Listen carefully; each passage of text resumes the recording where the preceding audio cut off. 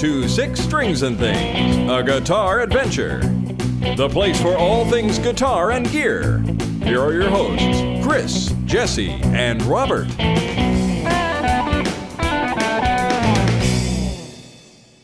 Welcome to Six Strings and Things, a guitar adventure, your fortnightly webcast for all things guitar and gear. I'm Chris.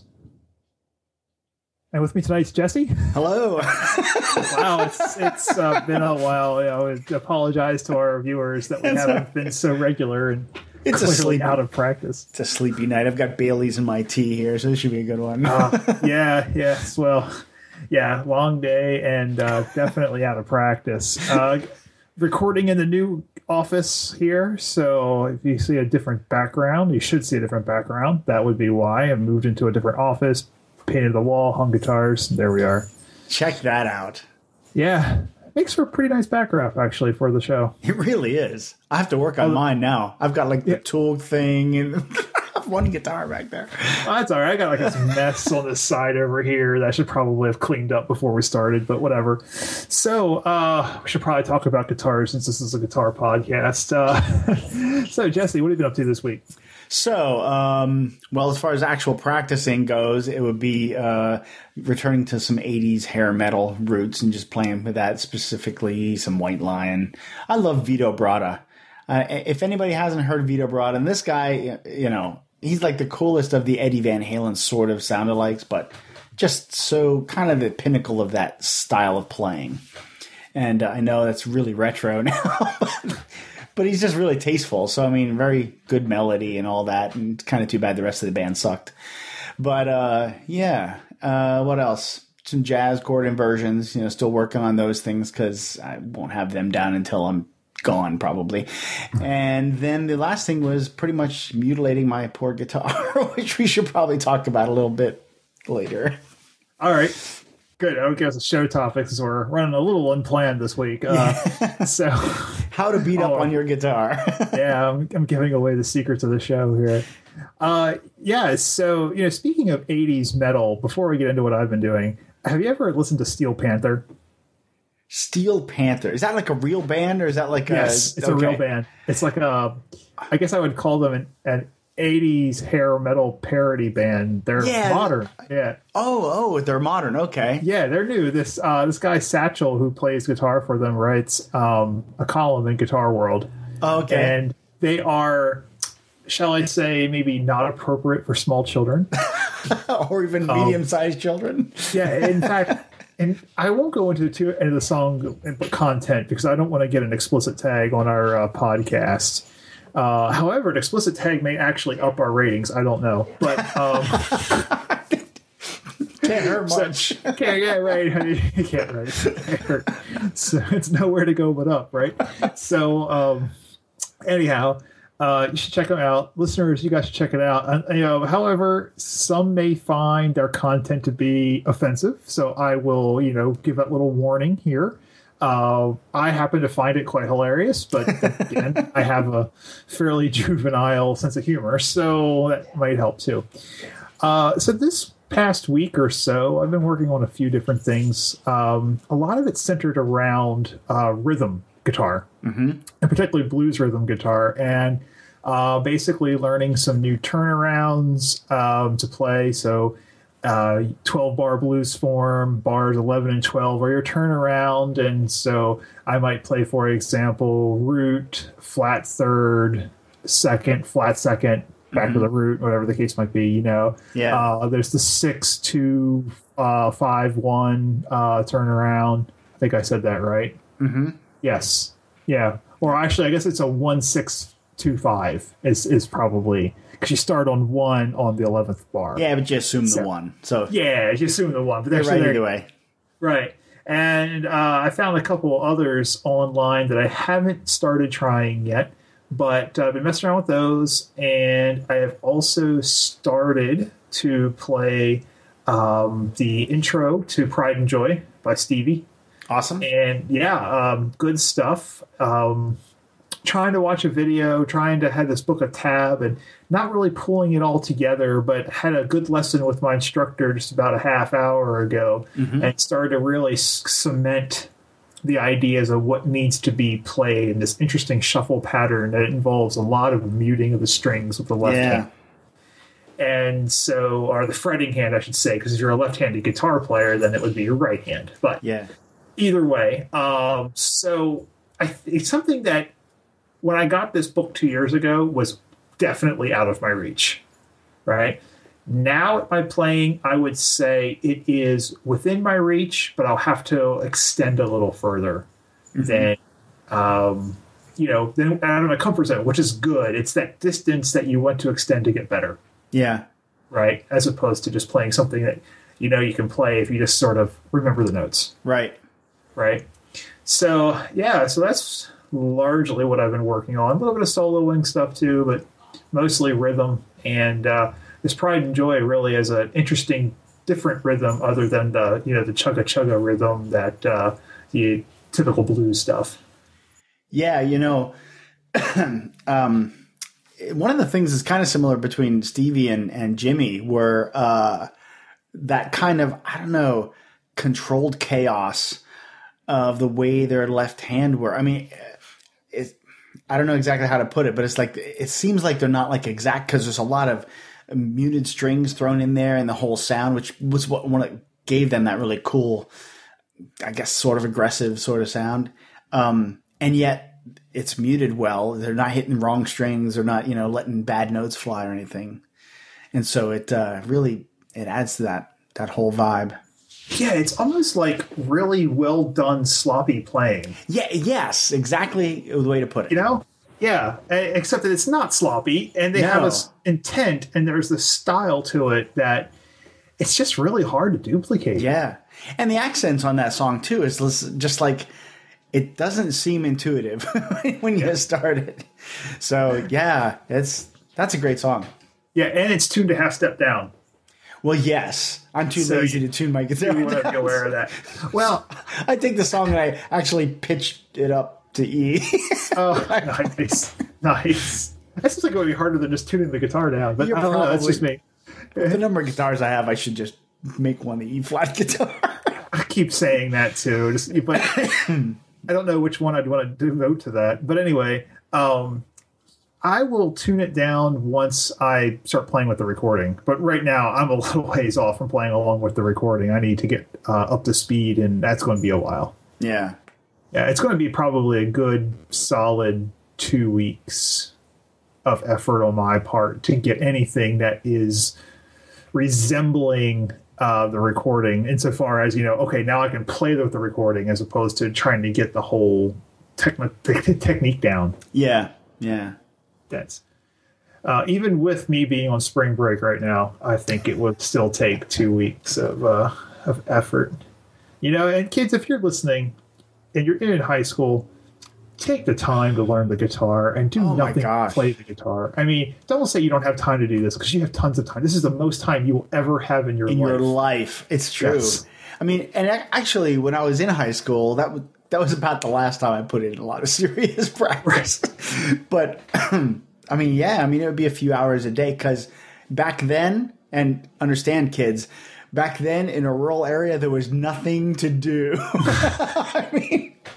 I mean, imagine. So we got 4 TV stations or 5 TV stations, and they were like a few of them were copies. So there were 3 major networks. That's it, So there's nothing on. There was no network. There was no cell phones. There was no.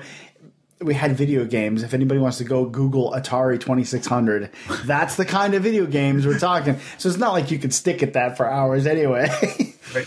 So it's like, wow, guitar, Yeah. Absolutely. And when you're that age, you've got nothing else going on. That's true. Not really. Now, kids, you think you do, but you don't. Right? That's true. You really don't. Yes. You will find out. And you have the benefit of the fact that your muscles and everything generally do what you tell them to. Yes. Which, as you get older, and life creeps in. Yes, it's true. Job, school, work, blah, blah, blah, blah, blah. And, So kids, take this lesson. Absolutely. Play now while you have time. You're the guitar players of the future. Carry on the torch. Yes, that's right. So anyway, I digress. Why don't we go ahead and talk about your guitar mutilation? Oh, I don't know if I want to. Okay, so the long story is, so there's my baby in the background. You can see I put the Stetsbar vibrato back on. I can switch back there, grab it. And so there's the main vibrato Stetsbar. It retrofits a Tune-O-Matic style bridge, like a Gibson Les Paul style bridge. But that's not the big problem. I also got a Floyd Rose. The idea was the same way. They have this FRX, which is meant to retrofit, so you don't have to do any routing, cutting, anything. You just take off the old parts, put this thing on, and you can revert it back if you want. Problem is, as an import, it's not exactly a Gibson, and although this and the other bridge were on it fit, or designed to fit Gibson and also fit this, the Floyd didn't. It just wasn't enough, and you can't exactly, metal is metal unless you want to drill it out. Which I didn't want to do. So that goes back. I put this Stetsbar back on. In the meantime, I had a nut cut when I had the frets done on this guitar, but it started buzzing on the G string, on the open G. And so I'm thinking that the G string cuts into the nut, as you play, as you bend, as you use the whammy bar. And it's not the only nut. I had a nut do that before. For some reason, the G string seems to cut more than the other strings, which is weird because it's a plain string, and you'd think that one of the wound ones would do a more saw-like action, I guess. I don't know. Yeah, I don't know. But anyway, so it started buzzing. I'm like, okay, enough of this. I'm going to put a locking nut on there. So I had a regular nut and then like a string lock, which, goes behind the nut. So instead, I got a locking nut a la Floyd Rose, which just goes in and replaces the nut altogether. The problem is there's two little holes in there that you drill, and then you mount them to the neck. The problem is that you can see where the truss rod is. There's a lot of wood missing. Oh, yes. And so I kind of just split the wood a little bit, and it didn't really hold. Oh. So now I need Guitarly.com's help. Oh, no. I'm going to take it to Sean and say, fix this. Oh, no. I know. It's like, tail between the legs, Yeah. Yeah. It's like, this is what I did, and it's all my fault, and I need you to get me out of this jam. Life's an adventure. You just got to try. Yeah. Oh, yeah. And hopefully that's fixable. Oh, it's fixable in some way. I can always put the nut on again and put the string locks back on. I didn't damage any of that sort of wood. And although it's split and that's annoying, it's really just a slight aesthetic thing that'll be covered up by a truss rod cover if I wanted to anyway. So no biggie, but... Oh, yeah. And too, we should mention that's a hollow body. That's a full hollow body guitar. Yes. Mm-hmm. And so the Stetsbar and all that, it was kind of unclear whether it would take the body would take the stress. Yeah. But it seems like it's holding up fine. It's not in pieces, other than the headstock. It's not. Yeah, and I've done the whole hang the guitar by the whammy too, just to test it. Sure. Yeah, when you kind of go, off a little askew from the normal mainstream, it becomes difficult. Mm-hmm. Nobody else makes something like this. I wanted a whammy on a fully hollow body, but not a Bigsby. And it's amazing how hard that is. There's nothing out there that really works. So you play around. Yeah, and it's interesting why that might be. And we first speculated that it might be an engineering issue, right? So maybe the full hollow body, that top can't handle the stress. But that's clearly not the case if you're able to do this, to do what you've done. Now, it's also it could be true. I'm not that well versed in the traditional hollow bodies, the big Gibsons and Ibanez, Emperors and all that. So it may be that the tops on the traditional hollow bodies are thinner than this imported puppy. Oh, and if that's the case, that would explain a lot of why they never mount it that way. Yeah. I don't know. That's something that we should check out when next we go to some guitar emporium. Right. That's a good point. Yeah, because I've definitely gotten a bit more interested in the hollow body since you've gotten your two. Because you have that one and you have one that's red that's very similar to the guitar that's behind you right now. Yes. And I've definitely liked the sound. Been very impressed with how they sound unplugged.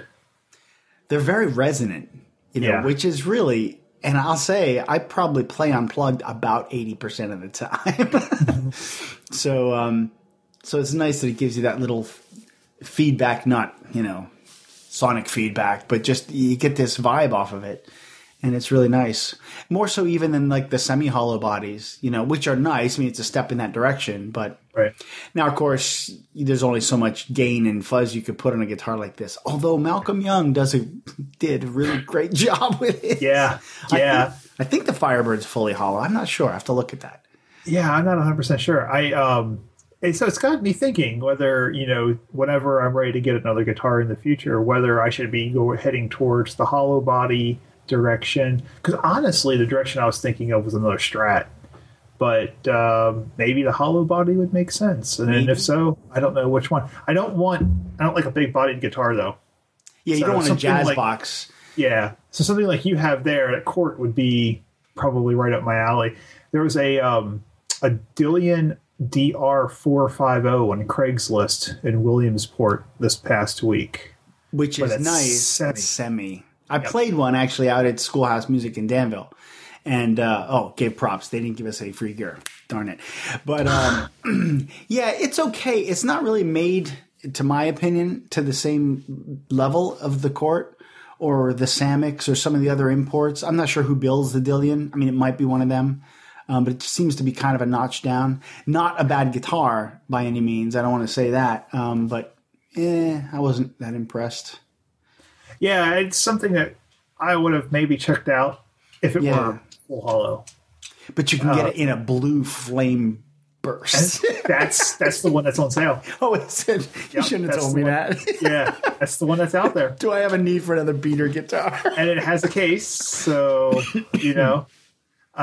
so anyway, it's been running in the back of my mind as maybe the next target. Although, having a nice black Strat is something that I really would enjoy. And I know it's silly to based on finish, but I don't know. Blackie is calling to you. That is that, and it's been for a while now. Actually, it has. And in fact, I've shown a large amount of restraint in not going out and buying one. It's true. Yeah. So speaking of, shout outs to places where we've had good experiences, I should give a shout out to Sweetwater Sound. Got a good deal on strings there. And wow, I mean, all I did was order strings and I got this really nice folder with an invoice in it and it had candy. They gave me candy. I was like, yes. Oh. Yeah. I don't know what I was more excited about, the candy or the strings, to be honest with you. It's true. That's true. Yeah. So good job, guys. And they have a really personalized sort of way. Like you get your own sales advisor or whatever they call them. And I can't remember my guy's name, or I'd say it. But yeah, I mean, they have a really nice. The other thing that's nice about Sweetwater is if you buy a guitar from them, and of course the difficulty is, when you buy mail order, you don't know what you're getting. And with Sweetwater, you don't really know either, although apparently they're supposed to have good quality control, make sure things are set up well when they leave the store. And when you buy a guitar from them, you get pictures to choose from that are the actual guitar you're buying. It's not like a generic, some Blackie Strat. I mean, that's the one you're going to get. Yeah, serial number, all that, right there. My sales rep is Jake Lungardner. So Jake, great job with the sales experience on the strings. Yeah, I would. I'm hesitant to buy a guitar online because I think the guitar is an instrument that you got to play to know if it's the one you want. But if I were to get one online, it'd probably be from them. Yeah. Because being able to see the picture, and now that I've played guitar long enough, I mean, almost 4 years at this point, I kind of know if something is like a C-shaped neck, I know what that means. Right. Right. And so these different woods and these different, pickups and all this kind of stuff, I have a good sense of whether or not I'll like it before I even touch it. Right. I don't know if I'll love it, but I'll know if it turns me off. Yeah. So yeah, that would probably be the place I would get one if I were to get one online. Mm-hmm. But still a big fan though in person. However, Sweetwater, if you want to try to change my mind, I'll take free guitars anytime, What kind of black strats do you have in stock? Right. All right. Well, with that, we will go ahead and wrap up this episode of Six Strings and Things, a guitar adventure. If you like what you hear, please subscribe. If you don't like what you hear, please subscribe and click the like button so that we can know that you're listening. Feel free to comment on our YouTube channel or our iTunes feed, or let us know what we're doing right at SST Show on Twitter. If you let us know what we're doing wrong, please be gentle. And of course, you can follow me on Twitter at CWCulp and Jesse at Jester700. And until then, just keep picking and grinning. Good night.